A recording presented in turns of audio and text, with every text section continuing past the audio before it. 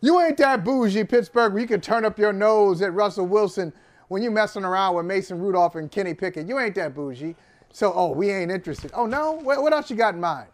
I would say the Patriots should be interested. Color me surprised.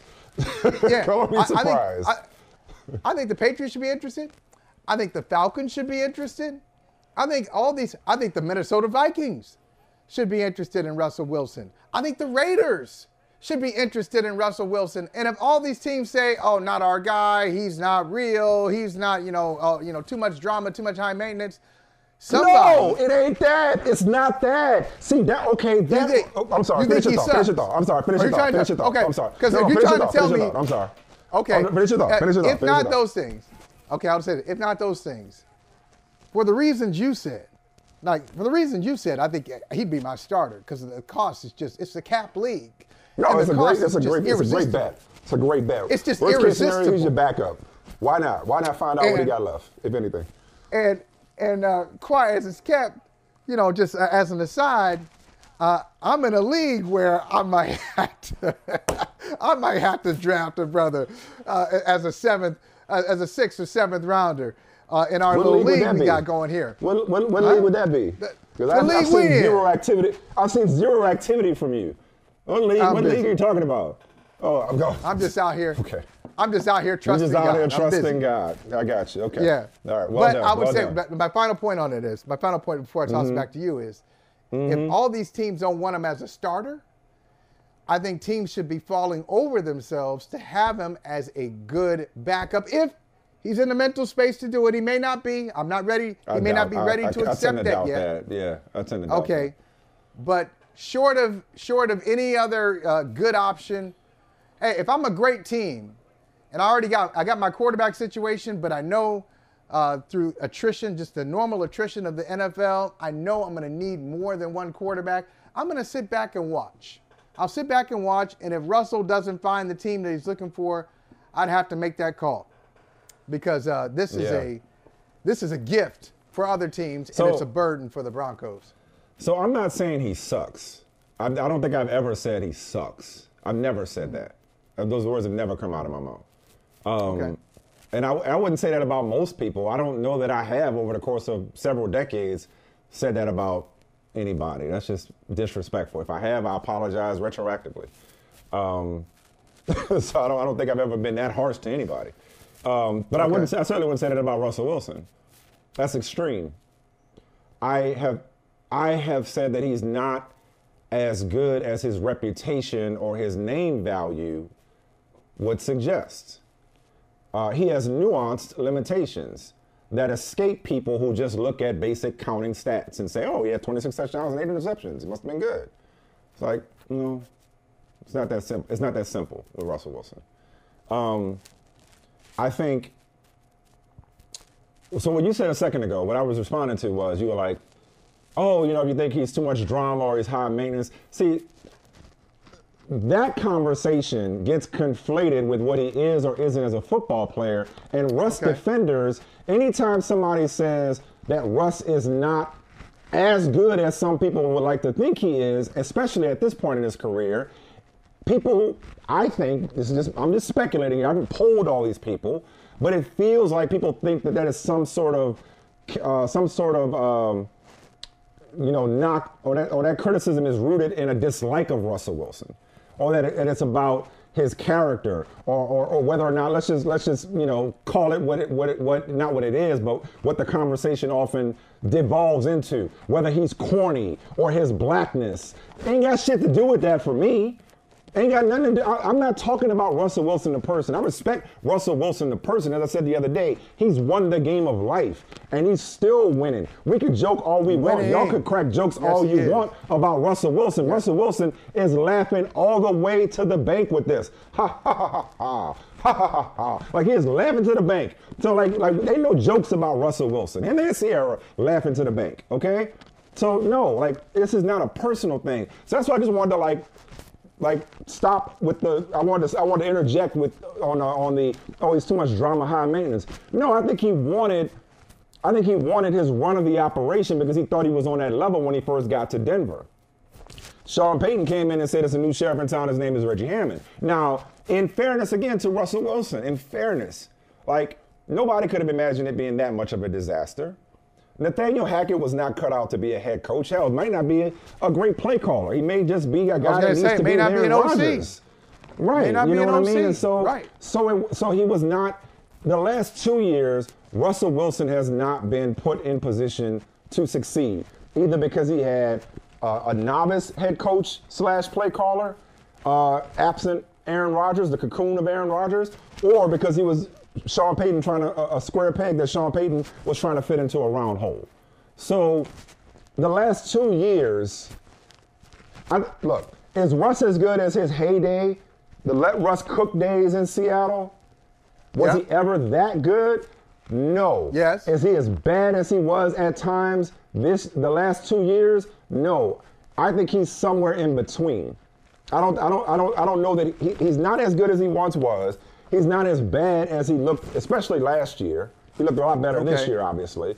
I think he's somewhere in between. So all I try to do is kind of temper the enthusiasm about him. Like, so if I'm an organization, you just rattled off all these teams that should be lining up to sign Russell Wilson. Yeah. I would say why. And that's not a rhetorical question.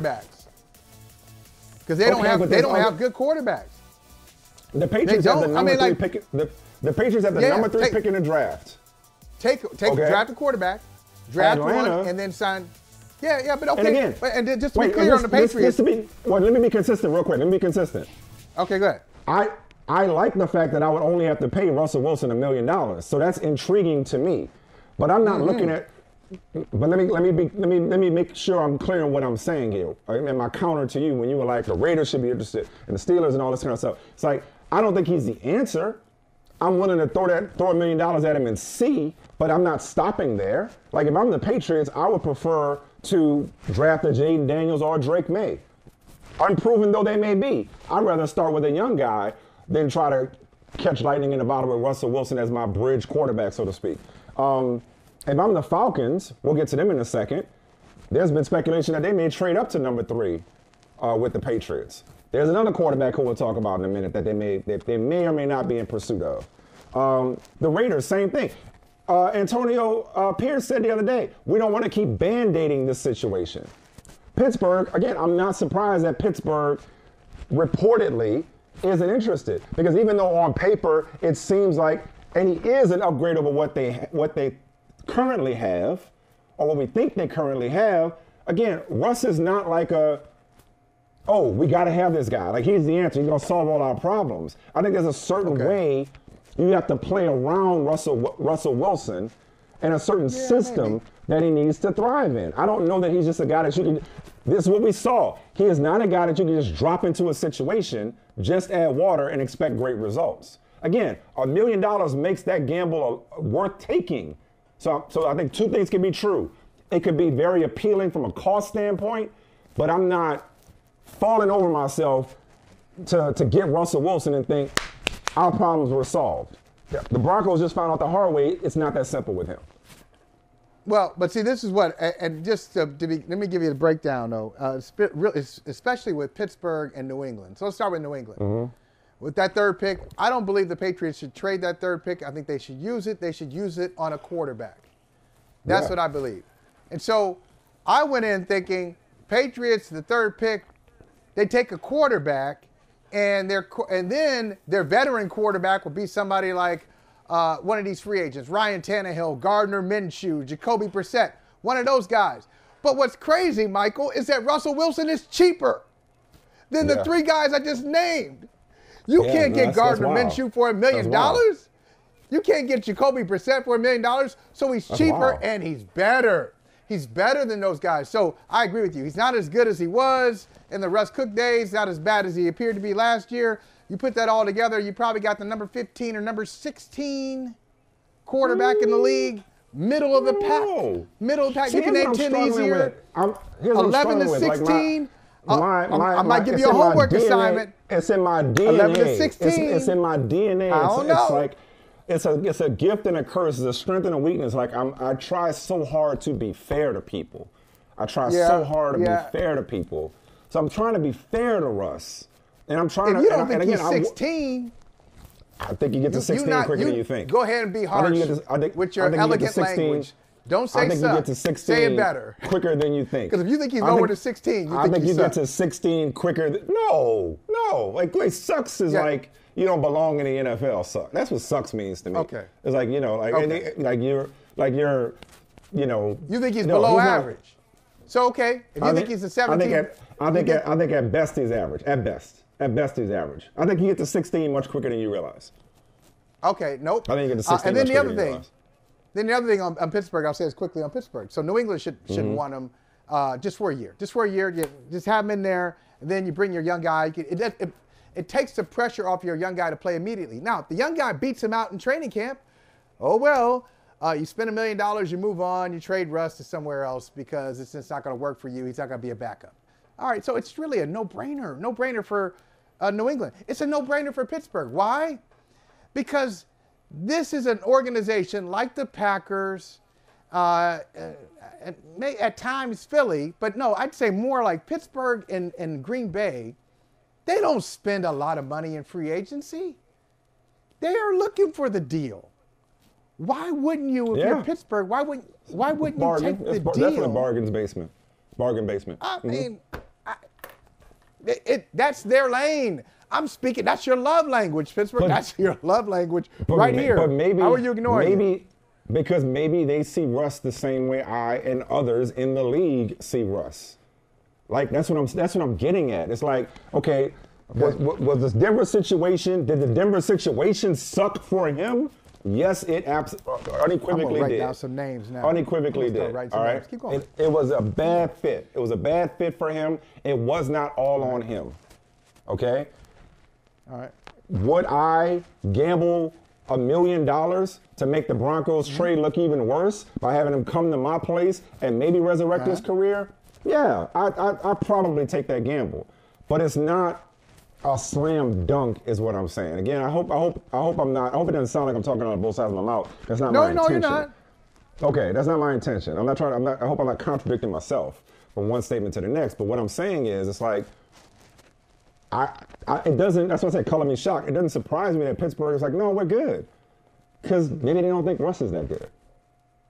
I mean, like even for $1 million, maybe they're like, you know what? We'd rather draft another guy, or rather, give Kenny Pickett a full season of a real offensive coordinator, or improve other areas of our team. I don't know. Like maybe they don't.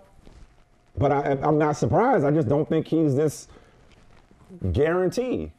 I just wrote down some names here. 2, 4. You want to make a list? I got 11 names. Oh, you want to make a list? I got 11. I just got 11 names right now, and just tell me. And I'm telling you, I'm missing some because this is not a definitive list. It's off the top of my head. All right. So I'm missing some obvious ones. All right, we'll do this. We got time. Go ahead. I ain't missing 5.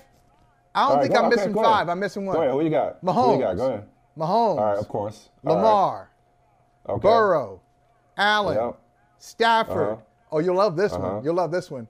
Brock Purdy. Thank you. Jalen Hurts. Justin Herbert. Dak. CJ.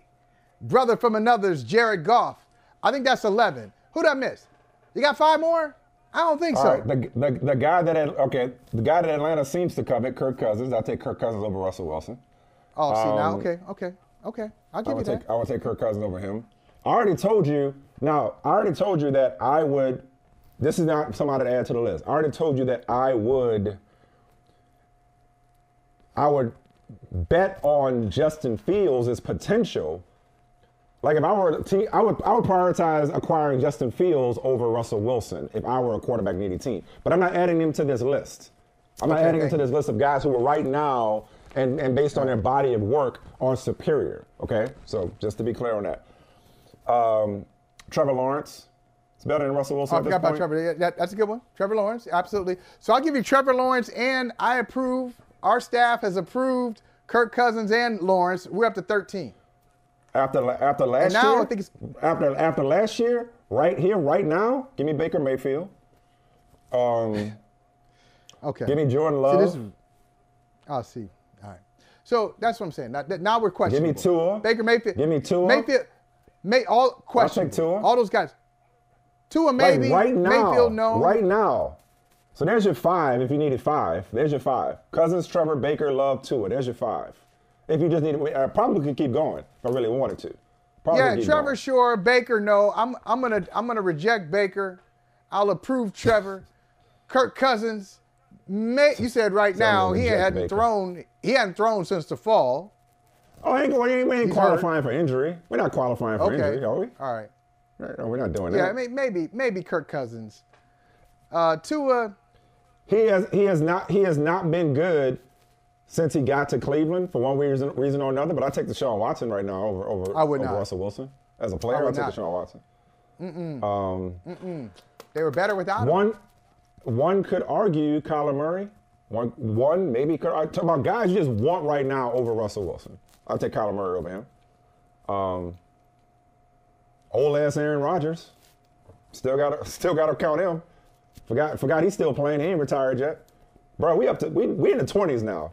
My math is math, and we in the 20s right now. Well, yeah, because you just throwing you just go ahead and say it. Shit against the wall. Say it. Don't say he sucks, but say he's below average. You don't think he's average if you putting Baker Mayfield in front of him. At best, average. At best. I qualify. One could argue. Jordan. One could argue. One could argue for several of these people. But like if I'm looking for a quarterback right now and I got my pick, it's gonna be a while before I get to Russ. It's gonna be a while before I get to Russ. But here's the problem. You don't. This is why that ought to show you. That ought to show you that it's not personal with Russ. That ought to show you that I ain't a hater because I'm sitting up here being nice to dude. I'm being too nice. I'm bending over backwards, being too nice, being too generous. Like that's the reality of the situation. I'll give you 14 or no doubt. 14 names, no doubt. And then the rest of them are low. Like, yeah, if you shade it that way, use that metric, you might have an argument. But I would say you said something important here. You said, if I have my choice. Tell me what that was. Yes, right. You said, if I have my choice of quarterbacks, I'm not taking Russ, or I'll look elsewhere. These teams that I mentioned don't have a choice. They're either going to go with an unknown. They can draft one. There's an unknown. Or there's an unknown. You got Russ. Throw him in the pool of available free agents. You got Tannehill. You got Brissett. You got Gardner Minshew.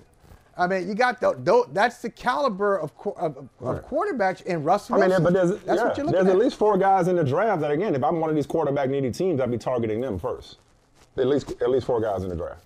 You can do both. You know. I'm just saying you can do both.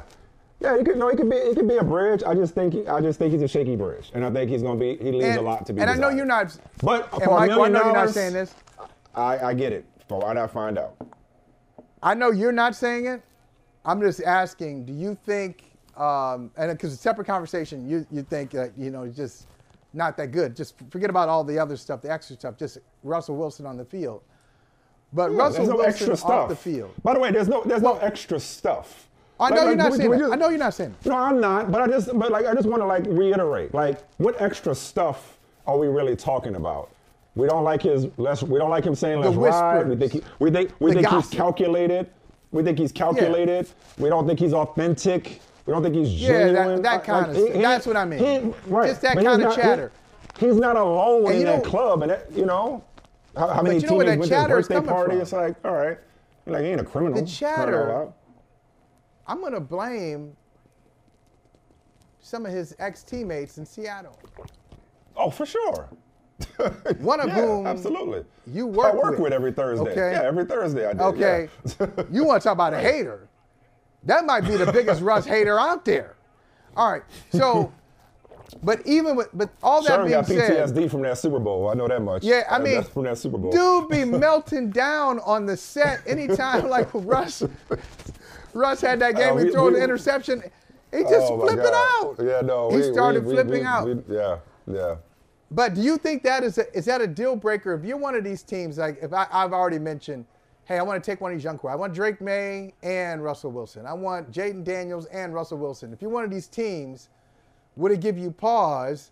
All the chatter, all the whispers, the gossip about Russell, would that give you pause about putting him in the, for lack of a better example, the Alex Smith position, where Alex Smith is the statesman who's just sitting there saying, hey, I know this guy's next. I got one more year in this spot.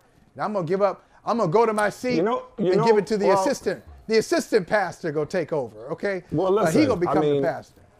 I mean, listen, Russ is a man of faith. He's a man of God, and he has often said, most recently, tough times don't last, tough people do. God's got me, looking forward to what's next. So if he's going to be consistent in that walk, that shouldn't be Russ's concern next year. Russ's concern, and I think that's why people were taken aback, myself included, quite honestly, about the idea of, I want to win 2 Super Bowls in the next 5 years. Like, bro, you need to land on your feet somewhere and put one foot in front of the other. Land on your feet and then put one foot in front of the other before you start talking about precisely 2 Super Bowls in 5 years. Not that we can't have goals, but a goal without a plan is a wish. And so I don't think Russ should be his concern, nor based on the person he presents, I don't think it will be his concern what's in store for him beyond next year. I think wherever he goes, he's going to want to play good. He just needs to worry about playing good football. But one name that came to mind for me, though, was Geno Smith. I don't have the quotes in front of me, but I believe Geno Smith had nothing but good things to say about Russell Wilson as a teammate in that quarter. What? No, I mean, he was complimentary of Russ. No, I was going to say, no, he's better. Oh. Geno Smith's better than Russ. The guy who replaced him? He's better. What I tell you? I got to say. You're coming over to my side. You're coming over to my side of the screen. Little by little, you're coming over to my side of the screen. But no, he was, if I recall, he was complimentary of the Russ, the teammate. The real thing is going to be, can he go into a quarterback room and either be a mentor to a young guy that's supposed to be a successor, or, like you asked earlier, could he be a backup? I don't know, because I think it takes a special guy to navigate the politics of a quarterback room when you're not the guy, when you don't have the big contract. That's right. When I was watching Moneyball the other day, and when Brad Pitt's Billy Bean went in and talked to my man Stephen Bishop's David Justice, and he was like, "You're not paying me $8 million to bunt." He was like, "I'm not paying you $8 million. The Yankees are paying you $8 million. That's what they think of you." You know what I'm saying? So the Broncos are paying you $39 million to not play for them. So if he goes to another team, I don't think he can walk in there and come in on his high horse like he's going to be a savior, like he's going to be the face of the franchise. He's got to come in there just looking for a shot at redemption. And I think absolutely. If he humbles himself, I think he has a shot to do that. I think he has a shot to maybe do that. But I don't know how instant those results are going to be, or how gratifying those results are going to be, because of my reservations about Russ, the player. Hey, thank you for watching Brother from Another. If you haven't hit that subscribe button, go ahead and do that now. Don't forget, you can catch us 3 to 4 weekdays on PeacockTV.com and on Sirius XM Channel 85.